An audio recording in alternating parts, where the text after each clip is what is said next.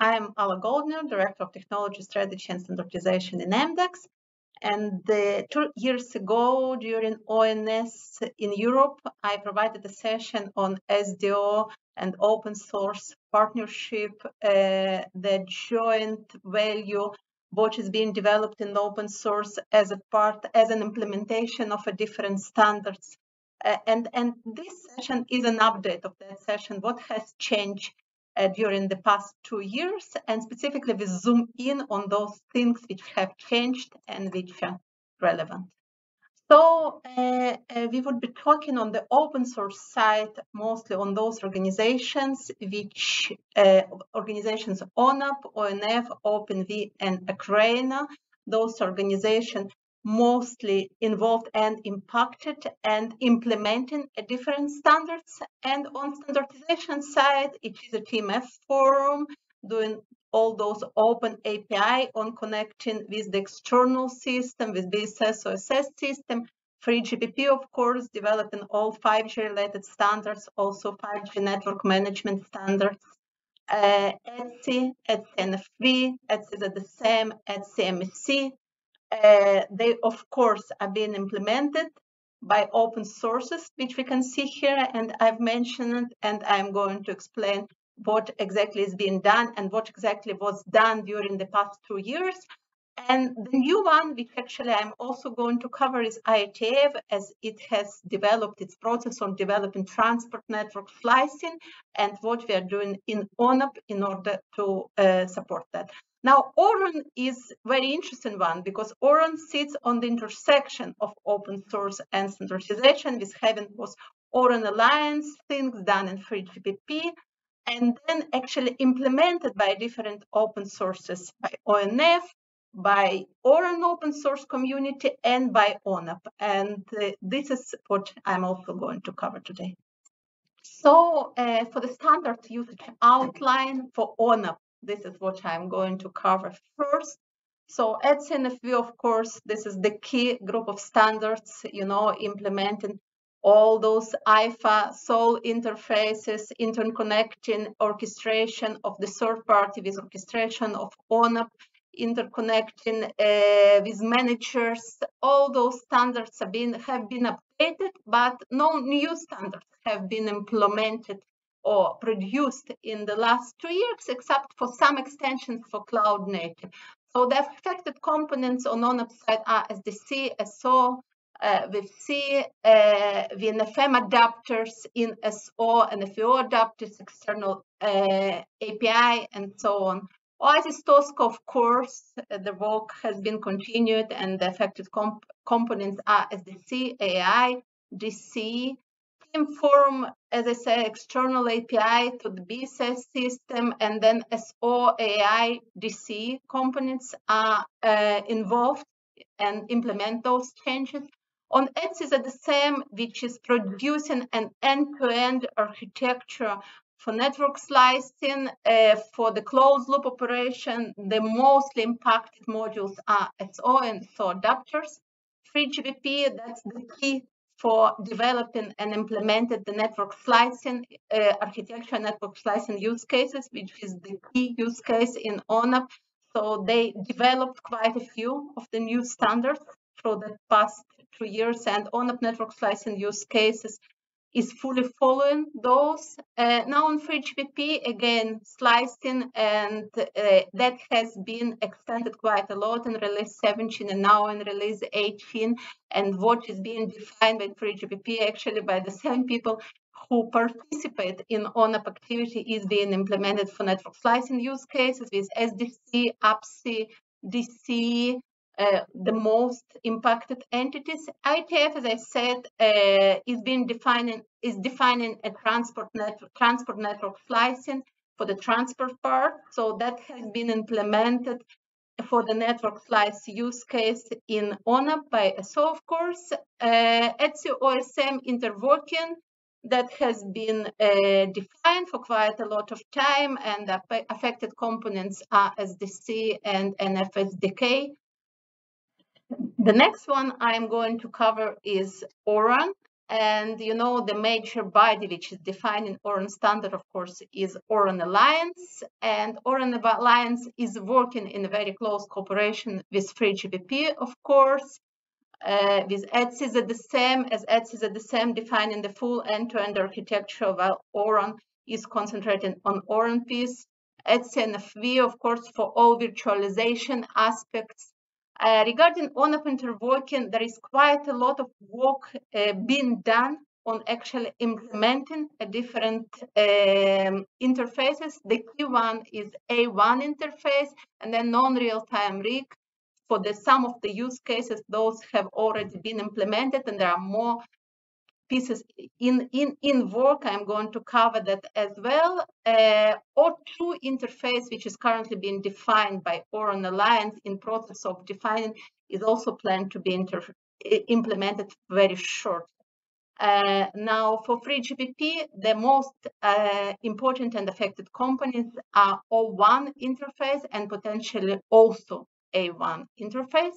Now, ONF has started the implementation of actually near real-time RIG, and so we yet to start, but that definitely will be done. The integration and interfaces with ONF towards the joint solution, and the affected components, of course, ORAN near real-time RIG, E2, O1, and A1 interfaces.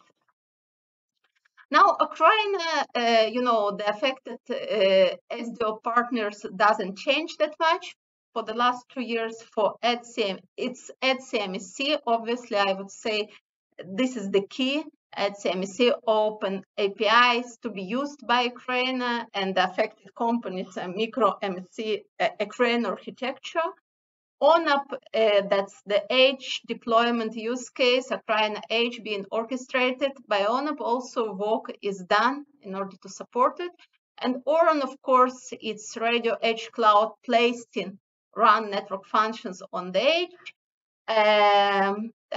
Those are the major. That hasn't changed much. The list hasn't changed much, but the implementation ORAN has been advanced quite well through the last 2 years, same as ONAP. And so, while implementing edge deployment by ONAP, actually with the leveraging of those standards, the new ones, the extended ones have been used.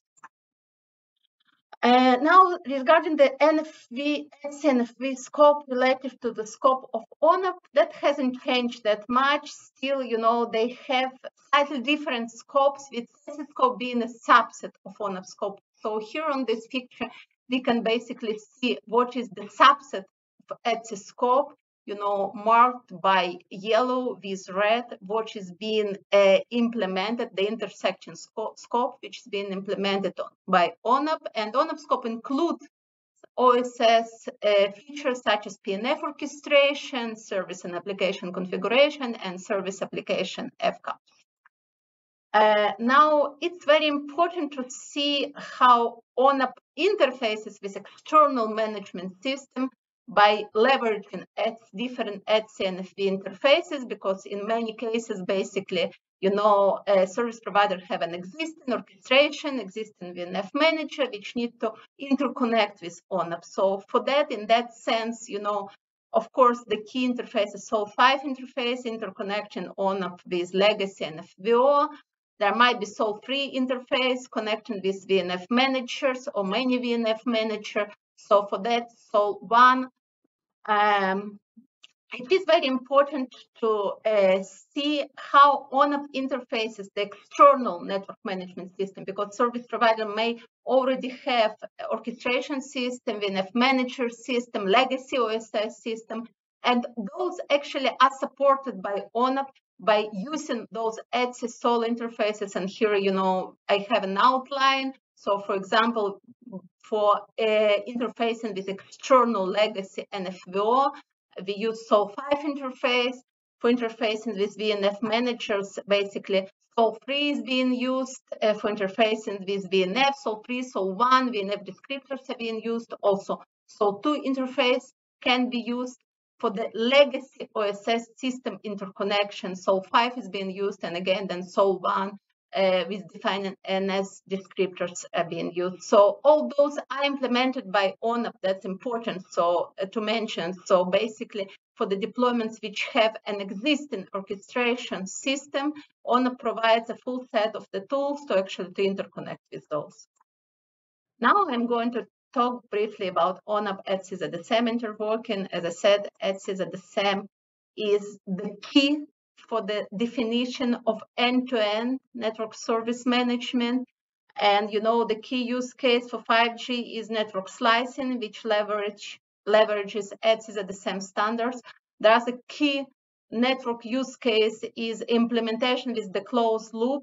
Basically, while detection and correction of the issues is performed in closed loop without user intervention, and all those actually have been defined by ETSI-ZSM, which has been done a lot of work for the last 2 years. So they're defining domain orchestration services, domain intelligence services, as I said, for closed loop operation, domain control services for each one of the domain to steer the state of each managed entity as well, not just end-to-end, but also how end-to-end zooms into each one of the domains, and domain assurance services, which actually monitors the management entities and provides live performance and fault data to support closed loop operation.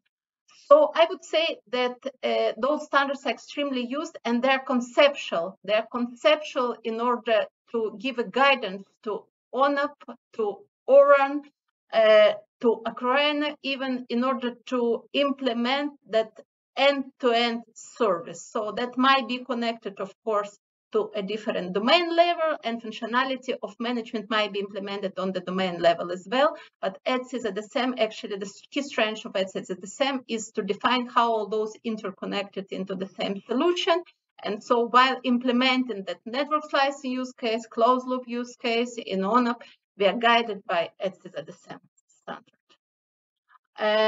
Regarding ONAP support, as I said, it is, you know, the key use case that is currently being implemented as end-to-end network slicing. It has several domains. It has RAN management domain, core network management domain, NFV management domain for interconnection between for virtualization, actually interconnection of a different domains. It might also have transport management domain, not mentioned on this slide, that ETSI-ZSM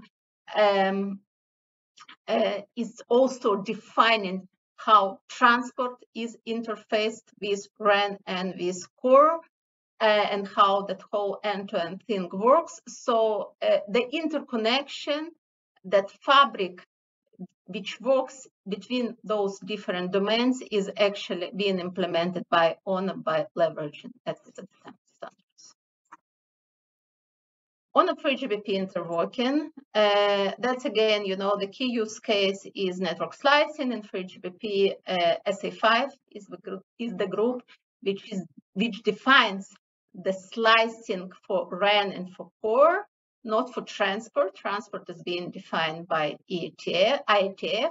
So basically, what is being done when we implement RAN and SSMF, core and SSMF functionality and ONAP, the interfacing between those, you know, all the parameters which of the slice subnets which are being provided, slice profile, a subnet profile, all those things are being done by implementing the standards defined by SA5, actually in the very close collaboration with SA5 people. ONAP IETF interworking, as I said, transport network slicing use case is being defined by IETF. Now, in the network, when we implement an end-to-end solution for mobile, especially, you know, it has RAN, it has core, but it also has transport. So implementing transport for the end-to-end solution, meaning getting all the measurements and combining them into holistic end-to-end picture, and then actually providing parameters from the end-to-end to transport is extremely important. And this is why ONAP actually is interfacing or implementing, you know, transport network configuration by actually using the definitions of IETF for transport network slicing. You can see here briefly how it works. So basically, transport network configuration are provided here from the end-to-end solution. Front haul, mid haul, back haul, there might be several subnet inside of the transport. Of course, in case of foreign, then we have RUD, UCU, those are splits. So that is still in progress, not fully completed, but some implementation of this already exists in ONAP, and that was done even before actually, the RFC of IETF is issued. So by the same people who are working in IETF on actually building those definitions and implementing them in ONAP. Now, ORAN interworking 3GPP and CNFV, zoom in into that. Architecture doesn't change much, but it has been extended a lot. The interfaces, the O2 resource management interface based on CNFV was really in process of defining for the last 2 years. And, the standard's supposed to be issued in December, I believe, this year. Now, A1, O1 interfaces has been largely extended in ORAN Alliance in order to support those O1 also in 3GPP in order to support the functionality, and part of it has been implemented by ORAN, part of it has been implemented by ONAP, and of course, as standards gets more matured, more implementation is getting into ONAP and ORAN. When ONAP and ORAN interworking 3GPP, this is actually a new thing. This is a management data architecture, which was developed or is process of developing by 3GPP SA5, actually. So you may know about NWDAF, Network Data and Analytic Functions, which exist ever since 3GPP release 15. And in addition to that, SA5 group of 3GPP has been developed management data analytics, which can be end-to-end, can be in a different domains, and studies have been concluded, and now they're in process of formal specification of standardization in release 18. So this is the work which is ongoing. Now, if we zoom in into this and look how that interfaces and interacts with ORAN, then basically ONAP SO might be implementing 3GPP cross-domain MDAS consumer, and then ORAN can be implemented cross-domain MDAS producer, and those would be interfacing. Then, of course, there might be also a producer of the information for MDAS in core domain and in RAN domain. Now, MDAS might also interact with NWDAF for providing and getting overall analytics, not just management data analytics, but analytics on subscribers and any other types of analytics in order to assist the functionality. So this is the new thing which was developed in standard, or is process of developing in standards recently. And again, we are closely watching that. As soon as standard is matured and will be in place, hopefully by the end of this year, beginning of the next year, those implementation will also come into place for data analytics flow. Now, ORAN interworking ONAP, that is not a new thing, that has been updated. So we can see here ORAN open source SMO environment with non-real-time RIG, near real-time RIG. As I said, near real-time RIG might be implemented also by ONF, and that collaboration will come in place as well. Now, what is important here and what I show for the different interfaces, the status of the support as of now. So O2, as you can see, not yet supported in ONAP in present, but hopefully it will once the standardization is completed, end of this year. Now, A1 RESTful interface is supported in ONAP today. O1 NetConf interface supported at ONAP today. O1 West, EMCM, PM supported in ONAP today as well. And microservices for FCAPs, you can see that there, as well as ML AI being a part of the SMO.